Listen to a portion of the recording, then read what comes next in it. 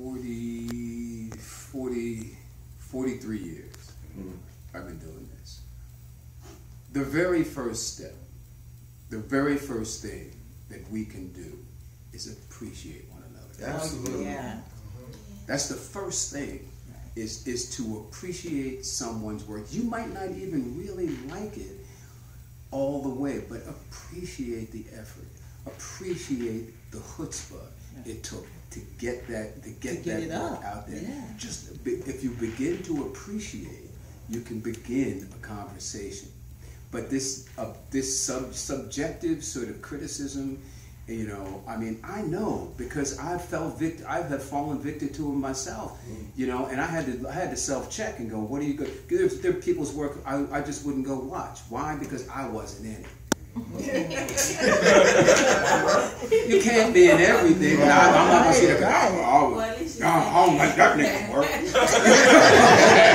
That nigga's work. This shit was false. I mean, you know, I would do that, you know, and I had to really, you know, sit there and think about, okay, well, you know, what does that mean? What does that mean to the collective?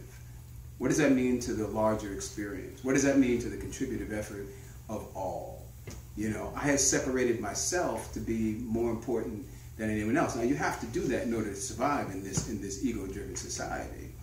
But appreciating other people's work so begins the support, because that's what we have always had a problem with, is supporting one another's work. One of the biggest, and I don't blame them because I understand the economics.